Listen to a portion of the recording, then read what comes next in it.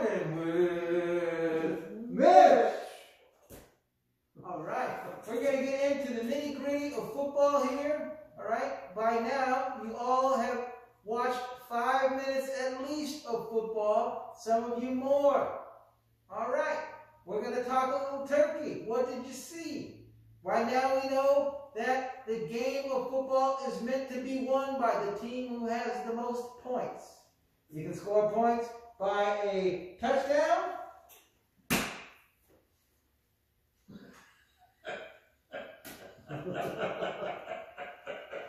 a field goal, or a safety if you were on defense and can stop the ball behind the other team's defensive goal line. 7 points for a touchdown plus a normal extra point. 8 points for a touchdown plus a 2-point conversion. 3 points for a field goal. 2 points for a safety. You can also score 1 point if you are able to drop kick the ball for a extra point. Whole different thing, but old school rules. We'll talk about that later on down the line when we get to our quirky section. All right. And the defense can also score touchdowns via interceptions or hitting the other team and making them fumble, and then returning the ball back or returning, like I said, a pick six interception. Now, today we're going to get into the nitty-gritties of the who's, the what's, the why's, the when's, and the where's.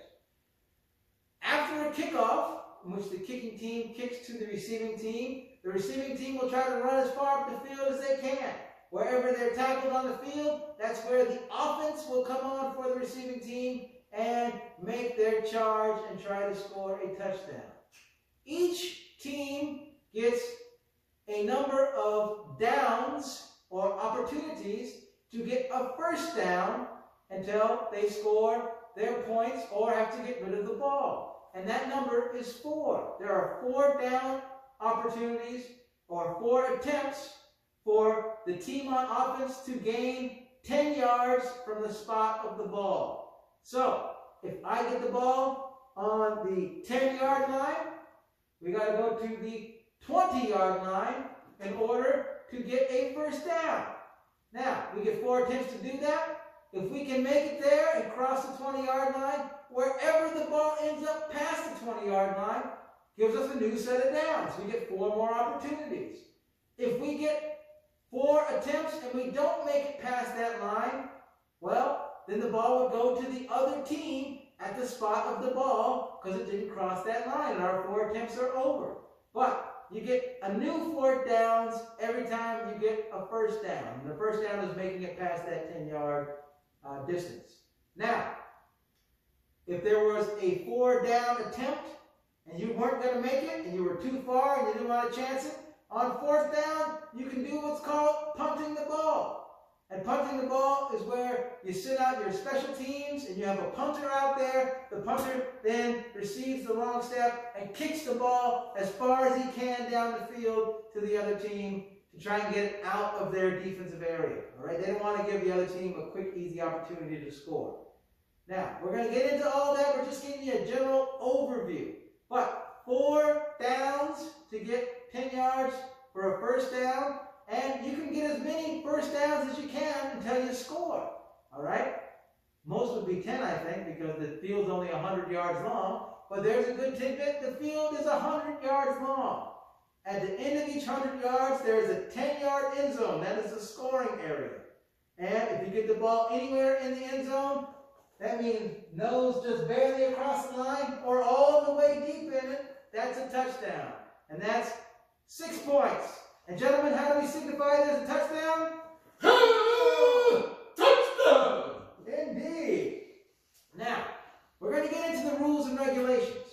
Hopefully you had a little bit of an understanding of how the game worked. In a few seconds, we're going to head out and get a general knowledge of the positions. And then afterwards, we're going to show you a video that goes in depth with those positions. X's and O's. We're going to show you a little bit about the offense and a little bit about the defense. Before we do, Mr. Mortenwick. Don't forget about Ducky.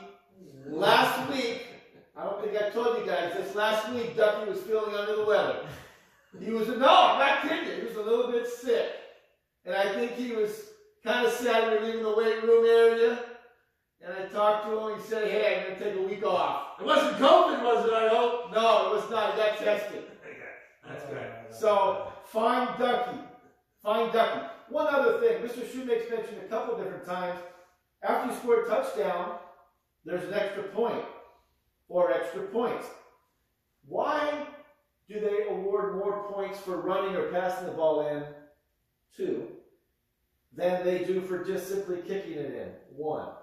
Because it's a heck of a lot harder. Oh yeah, it's a heck of a lot harder to run the ball in or to pass the ball in than to kick it. Once you start watching football, you'll see how most of the time it's pretty easy for those guys to kick it through the uprights. Much harder to run it in from what, 3 yards out? Mm-hmm. Just wanted to make that point. You guys ready? Absolutely. A little bit of it, like Mr. Mitchell said, some X's and O's. Let's do it. What if we icky shuffled our way all the way over to the camera? Well, you got to give some history on that one. Hey! Football! All right, ladies and gentlemen, Football City. You can see we are excited here in Football Central. The locker room is still just as empty, but we got on the board for you some X's and O's. All right. In our wonderful world of football, our board happens to be shaped just like a football field. There are 100 yards on a football field and then capped with 2 end zones. Each end zone is 10 yards long, and on the end or the sides of the fields are the out-of-bounds lines. And the player with the ball must remain in bounds for the ball to advance. Now, how wide is the field, Mr. Shoemaker? 50 yards. 50 yards wide. 50 yards wide. So, we're going to come up here and I am going to show you a little bit about the rundown on the field. I don't think it'll work. Gotta be close. Gotta be close. Okay, right there is perfect. Thank you, sir. All right. As we see, end zone here usually has the team name. Okay. The opposite end zone has the other team's name. And then 5-yard increments all the way down. The 5, the 10, the 15, all the way to the 50, which is the middle of the field. And then it goes back down 45, 40, 35, 20, all the way down. In football, X's and O's signify the offense and the defense. The O is the offense, the X is the defense. So, if we were to signify that the O is the offense, this would be a somewhat standard formation for a regular football game. And this is the offense and the defense, and they are in what's called a 4-3 defense. There are 4 linemen for the defense and 3 linebackers. Now, we're going to go through these positions and give you just a general overview. And then afterwards, we got a great video that's going to break down each position. So we're going to go pretty quickly here. Okay? The ball starts right here where the middle of the offensive line is, and he snaps the ball to the quarterback. On either side of the center are the offensive guards. Didn't have enough room, so I wrote it right there for you guys that are copying down at home.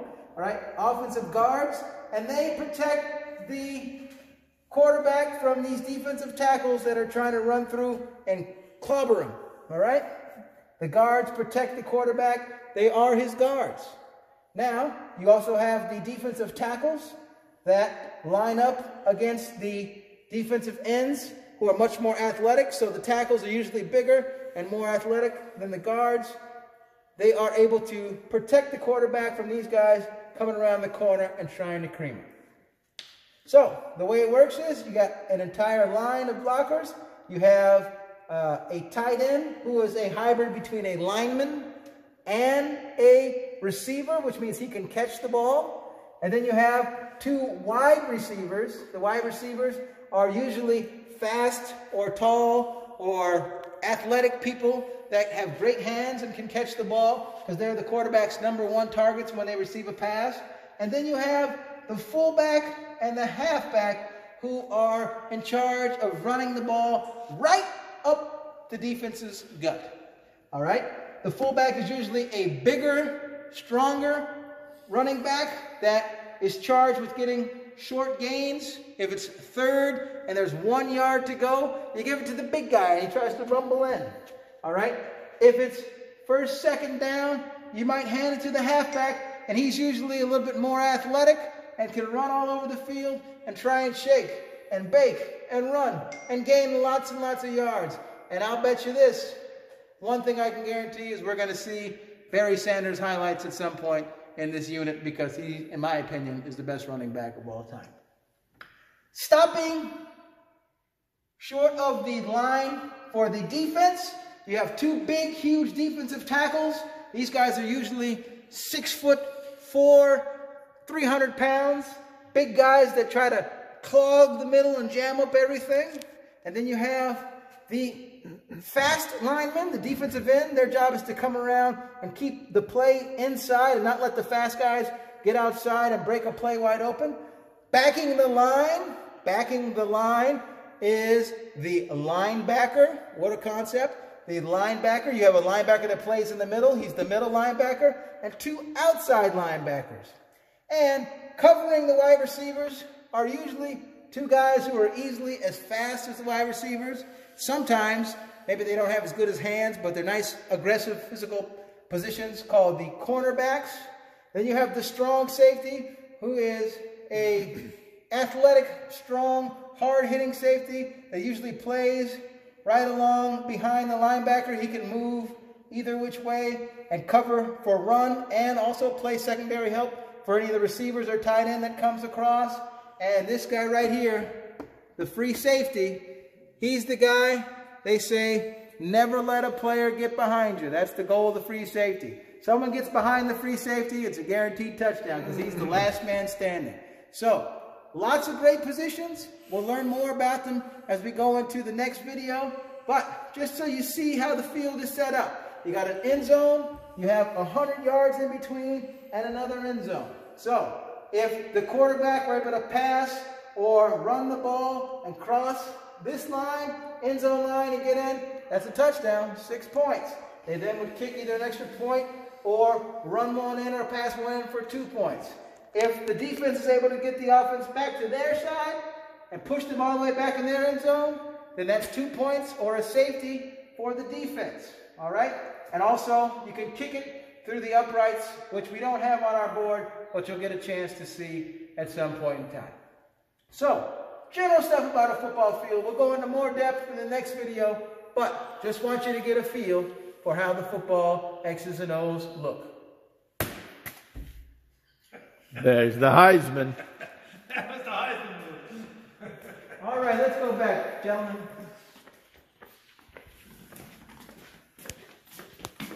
A lot of knowledge we gotta give these kids. A lot of football knowledge. What's a down and out? What's a post play? We'll learn What's about a the run routes pretty soon. What's a double reverse? A lot of knowledge these kids need.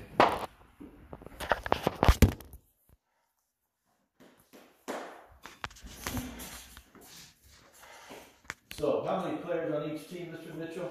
You know, I asked my kids that, and they got it. They knew what it was. I've been throwing a little bit of football at my kids already, and they knew it was 11. 11 on each team. Although one kid said 12, and I was like, only if you're playing in Canada. Only if you're playing in Canada. One way to remember what Mr. Shoemaker was saying on that board is there's a mirror concept. So the offense lines up, and you can kind of tell he drew it up kind of like a mirror. One thing about the defense, they can move. The offense really can't move. So it's kind of a mirror concept. How the offense sets up, the defense kind of mirrors them. Not always, but usually reasonably close. Yeah. There's usually a man over another man. So, having said that, switching gears a little bit, I'd like to go to the sports factor. Sports factor, what question you got for us this video?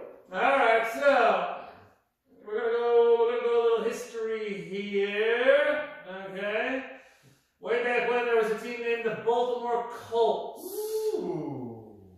They're now called the Baltimore Ravens. And that's another story about how the Colts became the Ravens. And a lot of people in Baltimore are still very upset about what happened in that late at night with a bunch of big 18-wheel trucks sneaking out like thieves. I don't want to go there right now. Anyway, played the New York Jets in Super Bowl III. I told you from the last video that's one of the reasons I love the New York Jets. I was a New Yorker. I grew up. I had Joe Namath on my wall on the poster. He played against a quarterback from Baltimore who was considered one of the greatest quarterbacks ever. Who was that quarterback? Well, he was from Pittsburgh, Pennsylvania, and I see a memory sign every time I go back to Pittsburgh to see my grandmother right down the street from his house. A great quarterback leading a great football team, although they didn't get the win against Joe Namath and the Jets. Or those big black high tops. Remember those? Kids in my neighborhood used to wear those big black high tops. That's how good that quarterback was. Those were cleats. How about you, Jolly John? What's your question? Well, shame on you if you didn't know your local football team was the San Francisco 49ers, who played at the Levi Stadium right next to Great America in Santa Clara, California. We're going to keep it going with a little bit of football knowledge here, and I want you to answer this question here. It's a little bit of a tricky one. It pops in my mind because Mr. Mitchell's always talking about the Jets. Well, the Jets are based out of New York City. That's where Mr. Mitchell's from, Yonkers. But they play in a different state. What state do they play in? What state is their stadium in? Interesting. Interesting. Before I tell you a quick joke, because I know you guys can't wait, I've got a question for you guys. We talked about our favorite NFL team last video. This video, what is your favorite collegiate team? Your favorite college football team, and why? Mr. Mitchell, favorite college football team, and why? Well, you think it would be the team would be the college I went to as a kid, but I went to San Francisco State, and The Gators? I went to the Gators with the team, but the Gators weren't a very good football team. In fact, their whole football department got shut down like my senior year. So I'm not going football with the Gators. Sorry, San Francisco. And plus, you know, they were never Division II. It just doesn't have the notoriety of what you see on TV, the Division I teams. So I'm going back again to my New York days. When I was a kid, I grew up in this Irish-Italian neighborhood. And I'm very Irish. With a name like Sean, you gotta be Irish, right? And my mother's maiden name was O'Byrne. So there you go, there's a little fact right there. So, what great Irish football team was really, really good when I was a kid? Notre Dame, the Fighting Irish. Well, mine. Oh, he's gonna cry again, Mr. Mitchell. There you go. But we want to test Mr. Shoemake's patience here. We're going to make him go last this time. My favorite collegiate team is the Oklahoma Sooners. Why? I guess because my dad went to school there. He was a wrestler at the University of Oklahoma. And so I grew up watching Oklahoma football. And it was a good day in the Warren Hinwick house if the Oklahoma Eagles won, the Oklahoma Sooners won, and the Dallas Cowboys won. That was a good weekend at our home. So, Oklahoma Sooners. Talk football. All right. I like the great Penn State Nittany Lions. They are the team that I like because Mr. Shoemake went to Pittsburgh every summer. His family's from Pittsburgh. And I like the blue and white look of them. They were ferocious, and they were known throughout the 60s, 70s, and 80s as Linebacker U. And as a Steelers fan, and as a hard-nosed football fan, I just like smash-mouth football and hard-hitting hits, and they provided that. Little did I know that my family would become upset at me because they liked Pittsburgh, University of Pittsburgh, the Pitt Panthers, which was maybe 2 minutes away from my grandmother's house. You could see the stadium from her house. I didn't know any better at 7 years old. So when I became a Penn State fan, they all chastised me. But you know, as I've taught you, and as Mr. Mitchell and Mr. Warren Hinwick have taught you, stick to your guns. If you like something, stick to your guns. Don't not like it because someone else likes it. Don't not like your friend because, well, Johnny doesn't like my friend, so I don't like him. If you like something, stick to your guns. Be loyal to your decision. Excellent. Hey guys, you're going to want to throw a flag at me after I tell this joke, but you know what? I'm going to tell it anyway. What kind of tea do football players drink? What? Penalty. Oh. Throw the flag, baby. Throw the flag. Hey, thinking about flags and being called for penalties, I want to share a quick principle with you. Don't be a drama Twinkie. You know, I'm sure these two probably got flagged a lot in games because they're probably pretty aggressive. I got my share of penalty flags thrown on me too. The one thing you don't want to do, and you guys know this, if you get a penalty flag thrown on you and you get up and you become a drama Twinkie, and it's like, look, right there's what he's doing. You know what I'll do as a referee?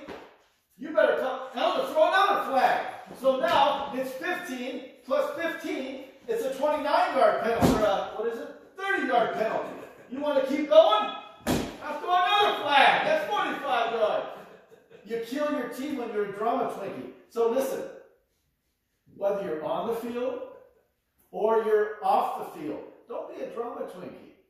Just deal with the circumstances around you. Stay calm and cool and collected. That usually works best.